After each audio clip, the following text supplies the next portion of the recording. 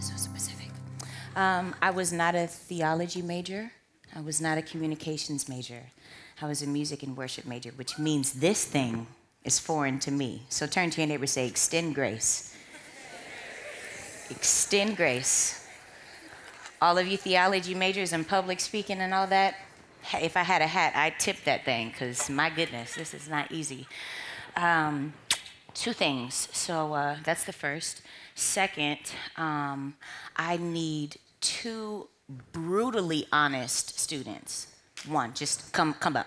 See you, come on up. Brutally honest. We got somebody in the back there, like brutally. Boom, bingo, brother, come on up, come on up. Clap it up for your peers as they come up. Clap it up, clap it up. Yeah, come on over. I want you to grab that mic over there for me. Y'all know these cats? Am I all right? Should I be nervous? I mean, you got friends, like friends. All right, so what's your name? Hi guys, what's your name? Saying the mic? Yeah. John Butler, if you don't know. John Butler, hello. Zachary. Zachary. Yeah, nice shot. Zach the Mac, you know what I'm saying? All right, so really quickly, I need you just really quickly to give me your personal definition of worship. What is worship? Take the lead, man. I got you. One word, sacrifice. Sacrifice, cool. Yeah. Cool. Yeah. Yeah. That's way better than what I had in my head. Sorry, it's always a second. Your Got those words, get it out. You know? You got it. Shoot. Yeah. I don't know. I guess my definition of it is just in everything I do, try and do it for the Lord. If it's read a book, watch a movie, Sick. go to class, whatever, just find a way to worship Him in it. Cool. So here's my next thing. So what I'm gonna do, right? I'm going to sing in the worship style that I'm used to when I'm in my own personal worship time. And what I want you both to do, and what I want us all to think about, is my why behind my worship style. My why. Why do I do it the way I do? I know it. Hallelujah, thine the glory. Hallelujah, amen. Hallelujah, thine the glory. Lord, revive us again. You are fire and Omega. Worship you, my Lord, for you are worthy to be praised. Hold your applause, please don't clap. Please. Now, I hope that didn't sound like gross, because that's not what I meant to do, but usually like that's what we do, right? But that's not the purpose of it, right? What are your thoughts? What's my why? Zach the Mac. Zach the Mac, he's on the tacky in the channel. So very hard. She told you. No, you go. I mean, I want to clap. Right? Yeah, no, I'm not conceited. I thought that was good. Thank you, sir. Like, I heard it with my ears. You guys are hearing it through the speakers. It's way better up here. Oh, sick. Thanks, man. Yeah. I'm not sure what to say about it. Like, I don't know. It's just like it's a feeling in my heart. Like when I hear people like sing like that, it's like when they sing from their heart. It's not just like, you know, sit there and you analyze it, and we were joking like, oh, we can take notes. But like, no, it's just, it's more than like the intellectual side of it. It's like, you know, where's your heart at, you know? Yeah. Cool. Thanks, Cool. Zach the Mac, he's on the taking Southern Hall. Chapel. Okay. Yes. The first thing I thought was, you know, when you close your eyes, and I was trying to analyze it, I was like, okay, you know, this is not a performance, this is straight expression. And, you know, I felt like, okay, there is definitely a relationship, a connection, And there's something deeper than just the words that you use, how you said it. It's all very intentional to show your appreciation to God for something, whatever it was that he's done in your past. It's kind of what I was getting at. And I was super vibing off it, you know what I'm saying? Yeah. Clap it up. Yeah. Clap it up. We're done? We're good? All good. Cool, Thank you guys so cool, much. I'm cool, done cool, bugging you. cool. And where I think those were absolutely wonderful answers, the real reason behind the way that I worship, or one of them, is because the Lord saw fit for Disney Plus to come into my life. And I didn't think that I would be able to experience and be able to imagine that I was Princess Jasmine again, or that I was one of the Darkwing Ducks. Y'all don't know about Darkwing Duck? Listen, take a stroll down memory lane in Jesus' name. It'll bless your life. I wanted to talk a little bit tonight. When I was invited, thank you guys so much for inviting me out to speak tonight. I was invited to speak about the differences of worship styles that we have here. And I want you all tonight to hear my heart, because I don't come from a place of malice or judgment or I know more than you, because I really don't. And I want you to hear my heart, and I really hope you do. And don't make me cry in the emails that you're going to send to Mike later, okay? All right, so I had a homegirl, and we've grown up together all our lives, best of friends. But she had a really interesting life. She had one of those experiences where she comes to you like, girl, I got to talk to you, and you like, like, won't you just sit down? Maybe if you just sit down and take a nap, your life will be, just take a nap. Just go to sleep. You'll be just fine. She tells me about her story. We had separated when I first graduated from high school. I went to Colorado State University, and she stayed home. She ended up having a baby really young at the age of 20 in September of 2009, I believe. And the day after her son was born, her son's father comes in because the baby came unexpectedly, and he says, I'm gonna go home real quick. I gotta go get some clothes. I'm gonna go grab a bite for us to eat. I'll be right back. She was like, cool. He walks out the door. She doesn't see him again for another 6 months. When she sees him again, it's rather uncomfortable, as it might be. And in April of 2010, my friend was involved in a domestic violence dispute with her son's father. Now, the way domestic violence works these days is whoever looks worse is the victim. Now, my friend knows how to defend herself very well, in Jesus' name. So unfortunately, she had to go to jail. She went to jail, but it was an amazing story. Turns out when she gets out, she was supposed to find out what she was charged with upon booking, but she didn't find out until she faced the judge. 5 counts of random things, domestic violence, I think child abuse, I think 2 assault with a deadly weapons, real deep stuff. And her father is an officer. Her mother works at JPL, and both of them were like, listen, don't fight this, take the deal. Now the deal was, if you don't fight this, you get 5 years upstate, Chowchilla Women's State Prison. You will lose custody of your child, and you'll be on probation for a year after you get out. What? For being a victim? She was like, nah, brother. So she told me, she told the Lord, if you get me out of this one, I'll dedicate every fiber of me to you. The next morning was the 3rd day of the trial, I believe, and her son's father walked in, and they had probably like 2 minutes of conversation on that topic. And the judge says, clearly, you're not the one that's supposed to be here. So she told my friend that you're free to go. That same day, her son's father walked in, and he was arrested and put into prison. The son's father's mother lied on the stand against her and got hit with perjury. And something else happened. There was a moment where her son's father was in jail, and the Lord fought her battle in such a way that her son's father almost lost his life in prison. But you know, she's out, she's thriving, she's good, and her son is growing up beautifully. Yeah, that's my homegirl. So I wanted to walk you through a little bit of stuff, right? So she tells me about this one story I want you to pay no attention to my little things, right? So, again, I'm not a public speaker. I just got to figure out where I'm at. I don't want to get lost. So you'll see it says, yo, Miriam, sis, you good? I'll do it again from this side. Yo, Miriam, sis, you good? Middle. Hey, y'all.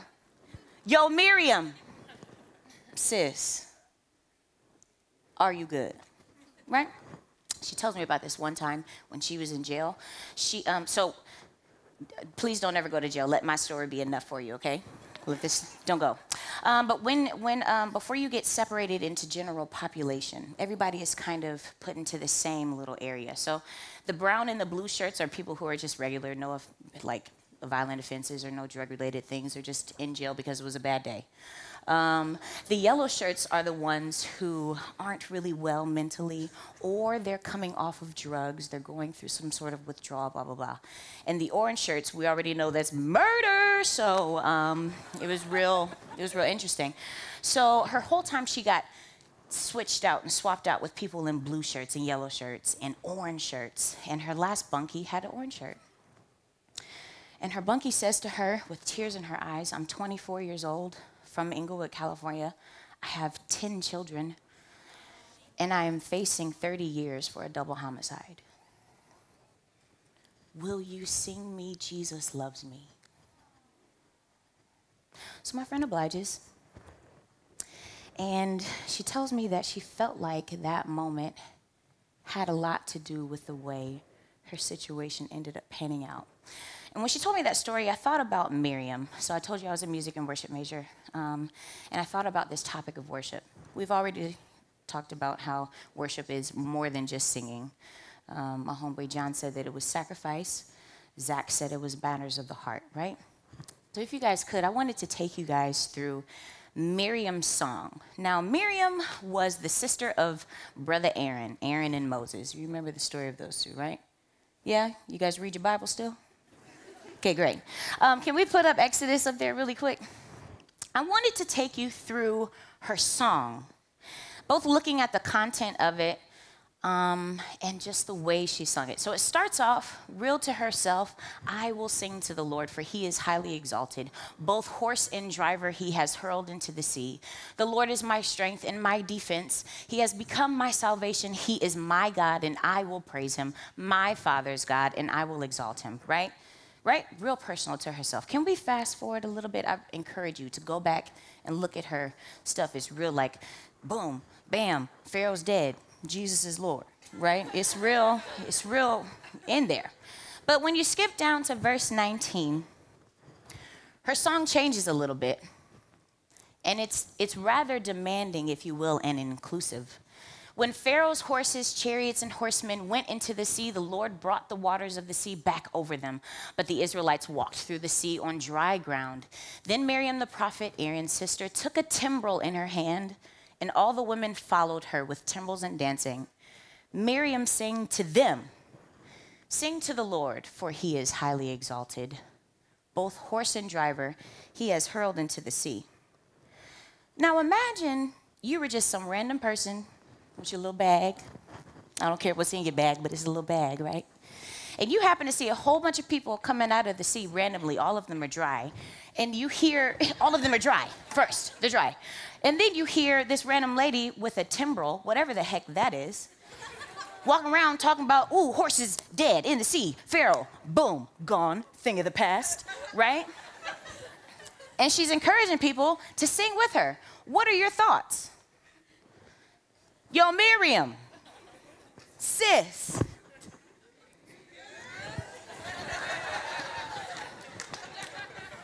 Now, I want to tell you all, because I'm not a pastor, the more you talk back at me, the quicker I wrap up in Jesus' name. Yeah? So, yo, Miriam. God bless you. That's me, for real. And honestly, this is my face if I saw Miriam. Girl, what? What?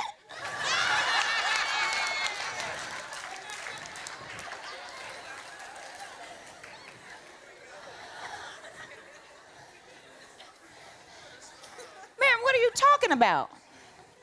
What are we do? What are we doing here? How did you walk out of the ocean bone dry, talking about horses? First off, I love horses. Don't touch them babies. You can take cats all you want to, because cats are evil. They're evil. They're evil. Because first off, I paid too much money for this meow mix for you to be walking around here looking at me like I owe you rent, okay? Now, so it's a little bit of a disagreement already. You know what I'm saying? Like, what are we talking about here? But it's kind of like the same theory, right? If a tree falls in the forest and no one is there, does it make a sound? Still unsettled. I still hear like yes, no, right? The consensus is, The consensus is yes, right? Because we've developed different things of technology that tells us so. We understand science. We've understood the law of physics. We understand music and sound and the way that it carries. So just because we weren't there doesn't mean the tree didn't make a sound, right? The reason Miriam's song is so unfamiliar to me is because I wasn't there. I wasn't there when she was locked away. I wasn't there to watch this random cloud in the daytime guiding us. This is my GPS. And then at night, some fire guiding me to this random ocean. And then I see my homeboy Moses holding his hand over it all night like he's sprinkling lorries or salt and sugar or whatever, like. And then it randomly spreading. I wasn't there.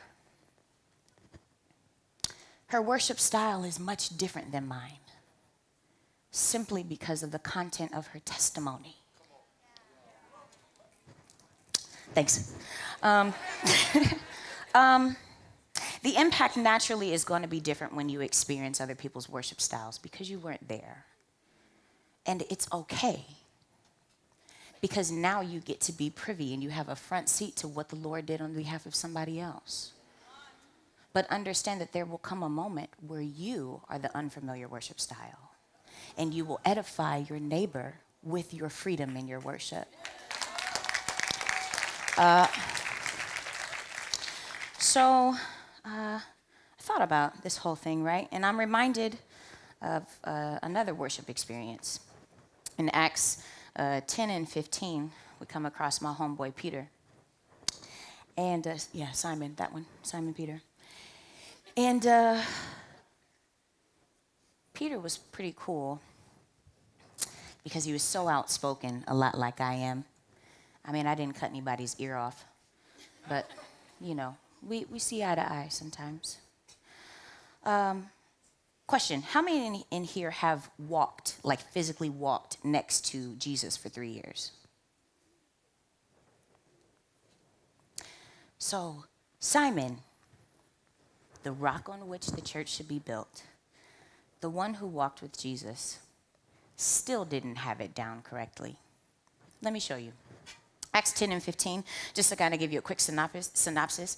At the top of Acts 10, there's this homeboy. His name is Cornelius. He's a centurion man. Now, we all know the centurions and the Jews didn't necessarily get along. You know what I'm saying? They didn't come to the potlucks, blah, blah, blah. And Cornelius, though, was a God-fearing man. He often gave to the poor. He often sacrificed himself and gave and did the things that pleased the Lord.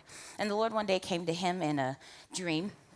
And he told him that he noticed everything that he was doing for the kingdom of heaven. And he was pleased with it. And he told him to send for Peter.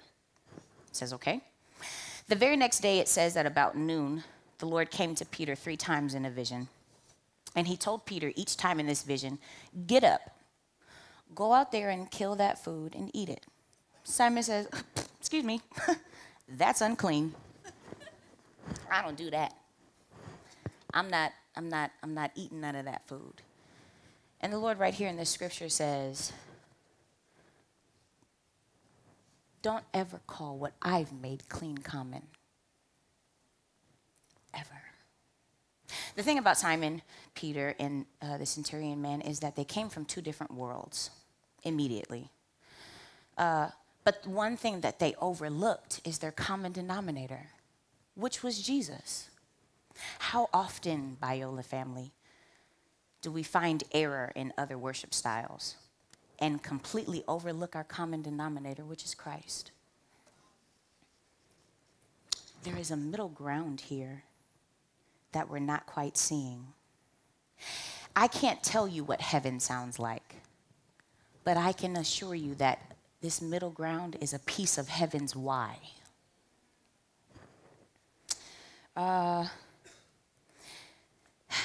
Sometimes when we speak about other worship styles, what we say doesn't always just offend us here on earth.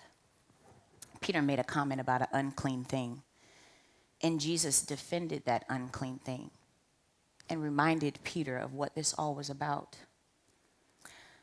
Can I talk to you all as family? Yeah? I mean, I won't come over for Thanksgiving, it's fine. But can we talk as family? I had the privilege of leading you all into worship for Tori. And there were some great comments, like, Asia girl, you been singing, girl? Great, thanks, because my voice feels like Ash Wednesday. You know what I'm saying? Like, it was real, you know what I'm saying? There were some real affirming ones. And then there were others that I'm sure all of you heard about. And please hear me. I'm not coming from a place, again, of malice, of anger. It's okay. It's all good. But one thing that we have to remember is that the worship style that we're speaking about is not the person's worship style, but it is an attribute of heaven. So if you disagree with a worship style and it hinders or inhibits you from entering into the presence of the Lord for yourself, I encourage us all to examine our personal worship style. Are you mad at me yet? Great. All right, let's keep moving. Great. Let's see. The reason I bring up Tori is because the same thing happened between Simon and Cornelius. In Acts 15, you see the Lord kind of checking Peter and letting him know this isn't really how it's supposed to go. But in Acts 27, so eventually Peter, decides, okay, Lord, these people are coming for me. You told me that they're coming to get me. I shouldn't be afraid. I'm going to come out and respond. And Peter comes over to Cornelius' house. When he first walks in, there's a large gathering of people. He said to them, "You are well aware that it is against our law for a Jew to associate with or visit a Gentile. But God has shown me that I should not call anyone impure or unclean. So when I was sent for, I came without raising any objection. May I ask why you sent for me?" Before that question, he says, "I came without raising any objection. May I submit to you that integration calls, this middle ground that I'm talking about calls for a willingful integration. It is one thing to not understand a worship style and another to disagree, but it's a completely different world to not want to integrate and understand other worship styles. We have the liberty and the freedom to ask one another about them. Watch this. Can I talk to you real quick? Right here in the blonde, the hoodie, where you got the messy bun. Hey, boo, how you doing? How you doing, girl? You good? It's all right. It's all right. My voice, I'm telling you, I sound like James Earl Jones this morning. Okay? Simba. That's who I was. What's your favorite ice cream? I honestly can't stand mint chip. What is it about mint chip that you like so much? The chocolate and the mint marrying? Oh, okay. Well, I like pecan praline. The Holy Ghost. I love it, right? But the common denominator is the fact that we both enjoy ice cream. It's really just as simple as that. You can disagree with something in a healthy way. What's your name? Me and Danielle and I, for you English majors. Danielle and I willfully met in the middle. The Lord says, I will know you by the love that you have for one another. And it's not much deeper than that. Yes, we become uncomfortable, right? Let me make this real uncomfortable. I'm black. I'm black. I'm a black woman with tattoos who eats Funyuns when she shouldn't, but whatever. Does that change how you operate in your household? Does that change the way the Lord looks at you? No. We can healthily live in our differences. We can absolutely help lift up, encourage, and sustain one another in this middle ground. Tell your neighbor, meet me in the middle. Meet me in the middle. Meet me in the middle. Meet me in the middle. Meet me in the middle. Meet me in the middle.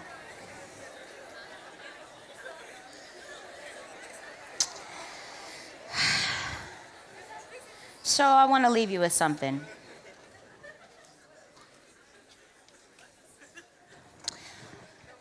There's I told you about my homegirl. I told you about all the stuff that she overcame in the moment in her worship style that did something for her. And I don't wish that you knew my homegirl, because you do. I am her. April 17th, 2010, my son's father decided he wanted to put his hands around my neck while my son was in my arms. And I said, no, sir. My father has been an LAPD officer since the day that I was born. I was literally born. Well, not born. My mother went into labor in the audience as he was graduating. My mother works at JPL now, terrified, trembling. Asia, please, please, please, you can't win this. You're going to go to jail. My father, Asia, I know the law. I know the law. You're not going to make it. There's no favor in this for you. All 5 of his family members that sat on that stand, lifting their right hand and the left placed on the Bible, saying that they would solemnly swear to tell the truth, the whole truth, and nothing but the truth, when all they did was lie. Everything around me said, Asia, no, your worship style isn't strong enough. Who you are isn't treasured enough and valued enough in the Lord's eyes. You will go to jail. And when that baby asked me to sing for her, how could I say no? When my own freedom was being denied, I can't even give her the liberty of the Lord. Yes, I can.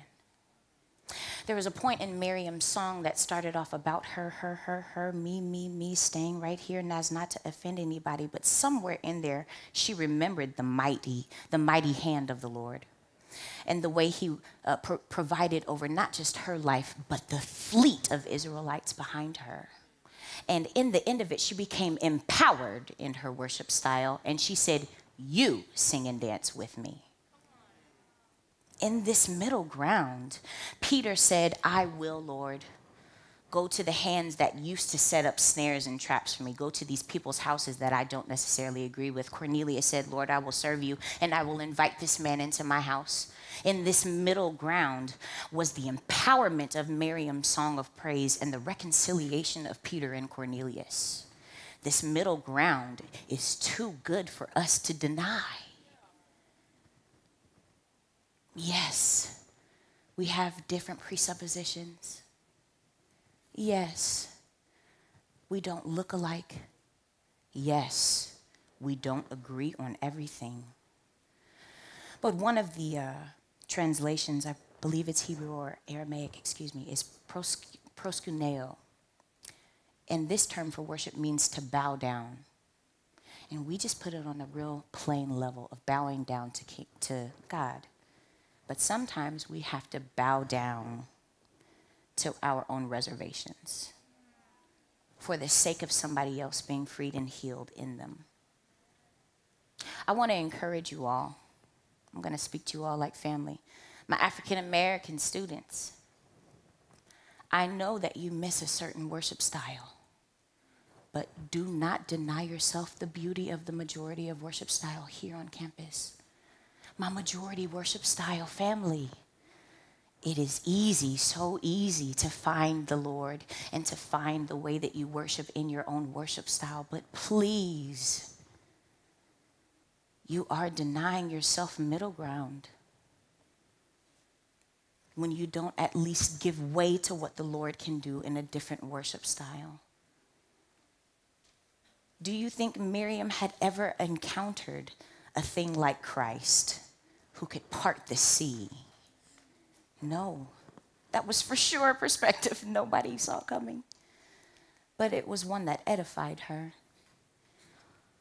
Peter and Cornelius's meet. Who knew? Maybe Peter would have thought we'd be writing about him since Jesus was in his top 5 on MySpace. But Cornelius didn't think we'd be talking about him tonight. November 13th, 2019, we're still talking about a different worship style. I admonish to you all, your worship style frees people that don't even look in bondage. I encourage you to meet me in this middle ground. Meet me here in this middle ground where we can talk about things that we don't necessarily see eye to eye with. Meet me in this middle ground where you can find safety and permission to be yourself. The Lord says, worship me in spirit and truth, which means your worship style won't look like somebody else's because your testimony isn't the same.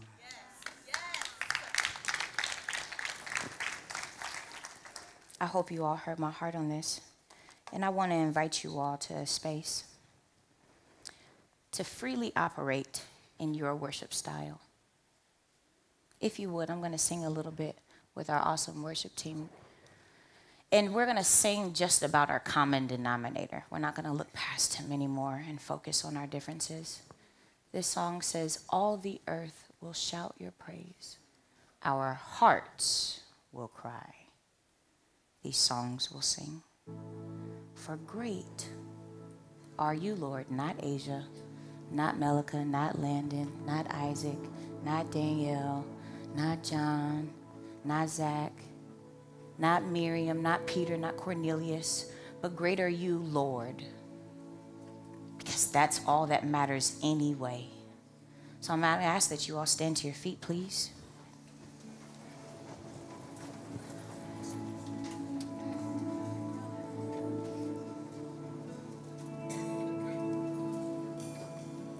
Father, we ask that you forgive us. We ask that you forgive us for taking preference of our own worship style and shutting out everything that heaven has to offer us. It's in this moment where we realize just how important our differences are.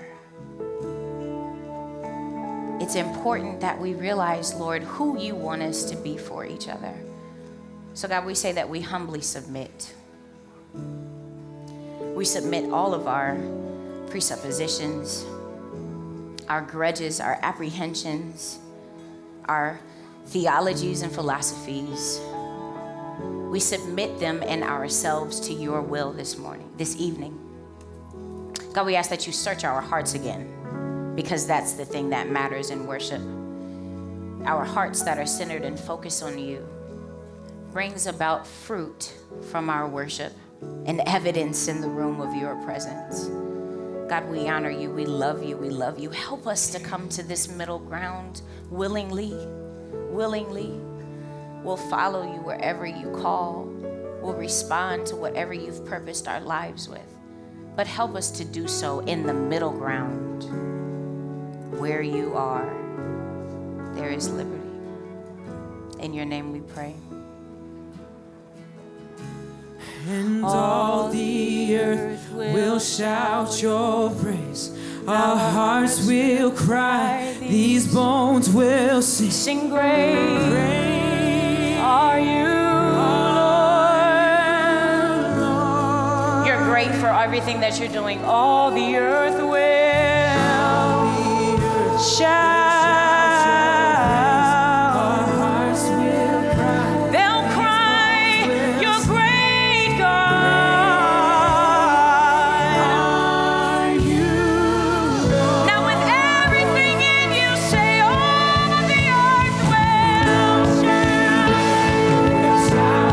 Our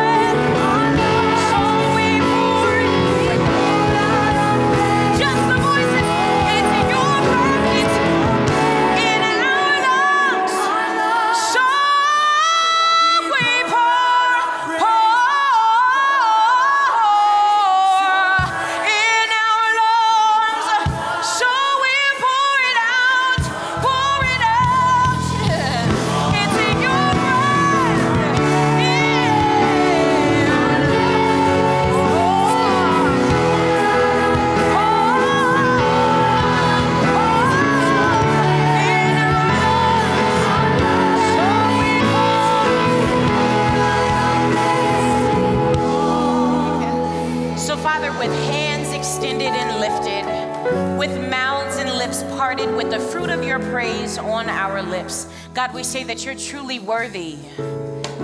You're truly worthy of our uncomfortability. You're truly worthy of the sacrifice that we need to make, Lord God, whatever it looks like, you're worthy of it. You're worthy of us meeting you at the middle ground. Call us and draw us with your loving kindness again, as you always have. Your gentle correction with Peter, we receive it tonight in the name of Jesus. We thank you for the fruit that should come from our lips and should come from our personal worship styles. Thine is the kingdom. Thine is the glory and the power forever and ever. Would the redeemed of the Lord shout a hallelujah? Discover who you're called to be at Biola University, a leading Christ-centered university in Los Angeles, with programs on campus and online. Subscribe for more of our videos and learn more at biola.edu.